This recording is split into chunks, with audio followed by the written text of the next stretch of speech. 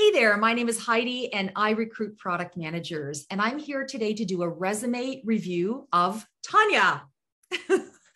Tanya, like so many people, is a newcomer to Canada, and she has really amazing experience as a B2B SaaS product manager. And we're going to help her reimagine her resume today and talk through some really practical ideas of how to create a better product story on her resume so that this helps her on her journey to finding her first Canadian-based product management opportunity. Our goal today is that this is going to help you who is watching this video reimagine your experience, because product management is a unique function and there's a lot of ways to approach the resume. So I hope this is helpful to you today. So here we go. Okay, let's dive in. Tanya's resume. But before we get into the details about what she has shared with us and how we are going to reimagine this, I want to talk about a couple of big things to think about as we approach her resume. So first of all, product managers, I want you to be thinking about your resume as a product. And in doing so, thinking about the user persona for whom you are creating this product and the frictionless experience that you are solving for them and the value that you're trying to add for their experience of your product. So the user persona who you're creating this product for is obviously your future boss. So a CPO, a VP product, or if you're applying to a startup, a founder, CEO. You're also creating it for a recruiter. Could be an internal talent acquisition person or a third-party recruiter like me, like our firm. And these user personas have a couple of things in common. First of all, they're all time starved. No one has enough time to review in detail every single applicant who applies for a product opportunity. And because they're time starved, all of these people are going through a resume quickly. No one is pausing to read paragraphs. They are scanning them in record time, trying to identify of the person they are looking at who closest has solved for something that is similar to what they are being hired to solve for. Who has some kind of transferable product experiences that could be applied to what someone needs to hire. Okay, and they're doing it fast. So you are having to capture the attention of this user persona fast, and move them to action towards you. The outcome you are trying to get to is a meeting. You want them to have a meeting with you so that they can get to know you beyond this piece of paper. You are never going to be able to address everything on this document, but there needs to be enough of what they care about to say, okay, I want to meet with Tanya. If I only have 3 appointment times available for next week, Tanya better be in one of them. Okay? The other commonality amongst this user persona group is confusion. Many of them are confused about what is the difference between product management, project management, product marketing, and program management. Unlike our firm, who specializes in product, a lot of internal talent acquisition people don't. So, they're juggling many searches. They might have a customer success role. We need to hire a couple of BDRs. Of course, we need to hire software engineers. Oh, and by the way, we need a product manager. What's that? Okay, and they're trying to figure it out while they do the job, which slows things down. Okay, so these are the challenges. These are the people for whom you are trying to now quickly get to the point, deliver value, and create a frictionless experience with this product, this resume that you have created, and move them to action to meet with you. Okay, so with that as a backdrop and a foundation, now let's look at Tanya's resume. Now, if we think about what a persona user cares about, they care about understanding this stuff. Hey, where did Tanya work? And what did she achieve there? What was the product she worked on? What did she do here? And how does that align to the person I'm trying to hire? Anything that delays the user from getting to that which they care about, I call filler. And that's kind of what this stuff is right here. There's no way that anybody could write a summary of a summary and it be effective, right? Because this is the summary. This is the summary of Tanya's experience at this company called CRMM. What is this summary? Well, it looks like she's attempting to talk about a few product related things. And then she's also providing some softer skills about things that she likes and things that she does. But, this stuff is taking up prime real estate. And in a world of, we don't have a lot of real estate to communicate our story, and we're trying to really move the person to action. We want to maximize this. I want you also to take a look at the amount of content above the fold. If this is all I see, I actually don't see a lot of what she actually was working on as a product manager. I see very little. I see more of the stuff that I don't really care about. It's taking up a lot of real estate.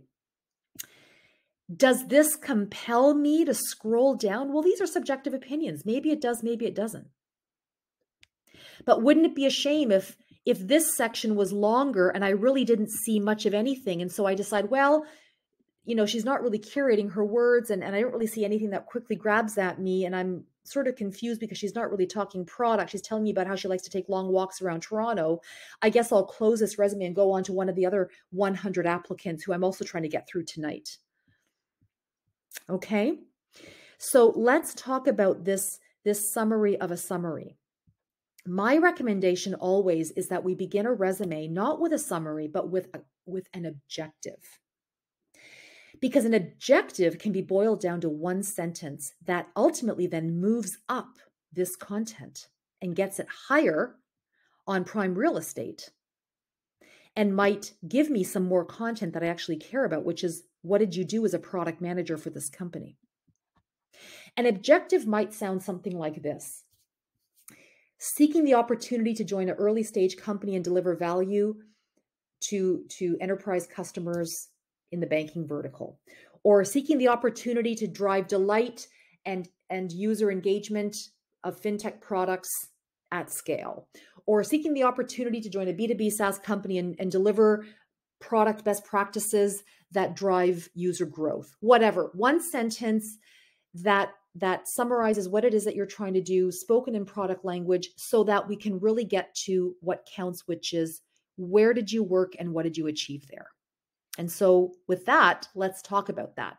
Let's talk about how Tanya talks about that, starting with this opening section here. Now, I love the fact that our first resume review is someone who has recently relocated to Canada, because we need more product managers in Canada. We don't have enough. And so we welcome Tanya into the marketplace. And one of the things that is common among candidates, one of the roadblocks actually to many candidates who are entering the Canadian market, is that we just don't know who some of these employers are and what their products are and who their customers are and users and all of that stuff. And so as a candidate, you want to be communicating a little more directly than perhaps what Tanya has done here. Because one of the things that no candidate wants the user of a resume to do is to leave their resume and go to a website to figure it out. Okay. So Tanya, we don't want to leave your resume. We don't want to be left to figure out what this company does and what product you specifically were managing, because now we're moving away from you and into a whole other rabbit trail of web searching. Also, in this example, ed tech, there's lots of pieces of ed tech. When I think of ed tech, having recruited in the ed tech category many times, ed tech most commonly means software that's used by either K-12 schools or higher education. But when I spoke with Tanya, I learned, everyone, that that's not what CRMM does. CRMM is actually a B2B SaaS platform, which is sold to large enterprises like banks. And banks use this software platform as the LMS for their employees. Wow. So that's kind of like what D2L does. But we would never know that just from what we see here. It's not clear. We're confusing our user persona. They might make incorrect assumptions, all of which hurts you as the candidate. So we instead would want to present this section as follows. First of all, we would want to take out location because that's not really important. We currently live in a post-COVID world where location should be, hopefully is, for more companies than maybe it is, secondary. And we also don't want to add the additional roadblock that might come if someone who, I don't know, sees this, doesn't want to take the time to take a closer look at this stuff. So let's just remove it. Let's give them reasons instead to be excited about the problem that you're solving, not the city or the country in which your former company is based. Okay? Next, let's remove the website. We don't want that. Let's replace this with the years of employment. So that should be CRMM, comma, the dates that you worked at this company. And then let's provide a sentence that communicates what the product and the business is. A B2B SaaS company delivering value to large enterprises such as banks, providing an LMS to train and develop their employees, or whatever. One sentence that more accurately describes what the actual product is. CRM is a B2B SaaS company whose LMS platform is sold to large enterprises such as banks. Because a description like that helps the user persona who's never heard of this company before connect the dots. Oh, she has experience working on a B2B SaaS platform. Oh, it's large enterprise. Oh my gosh, it's an LMS system. Okay. Then let's take a look at the content. Now, I really like the fact that Tanya has chosen bullet points in how she presents her content. That's really important because we've already mentioned how time-starved the user persona is and no one's going to read paragraphs. So we definitely want to keep this content bullet pointed, but I'd like to suggest a reimagining of some of the actual content here. One of the most common mistakes that people make when writing a resume is they actually regurgitate their job description and they call it a resume. And that's a little bit of what Tanya has done. So let's take a look at this sentence, for example. Used A/B testing to increase monthly active user metric.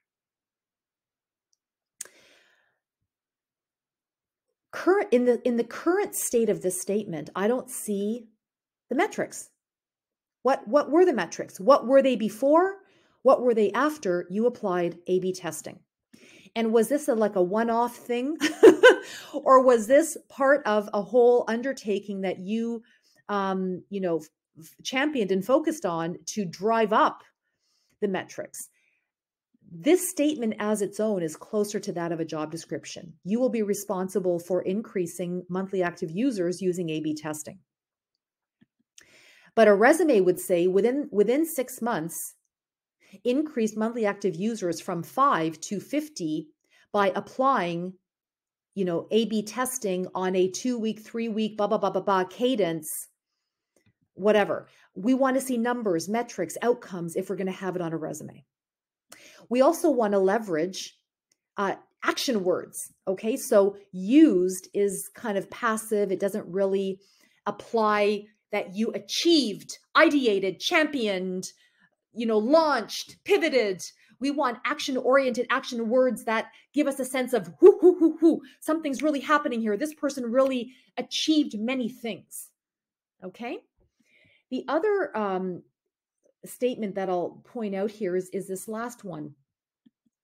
I'm not going to emphasize this because I can fully understand that when someone's relocated to Canada, there's kind of a, the English language skills, need to be always focused on. If you've just relocated to Canada, you definitely want to make some friends, make some champions, some mentors who will proofread your resumes, because this should probably be led brainstorming. But we're not going to talk about all of the grammatical stuff, but we're just going to talk about the fact that, again, rote product specs is a job description function. It doesn't belong on a resume, because no kidding, you're a product manager. You and everyone. It's not really an accomplishment focused thing. If we're going to talk about that you drove execution to create new features, well, what were they?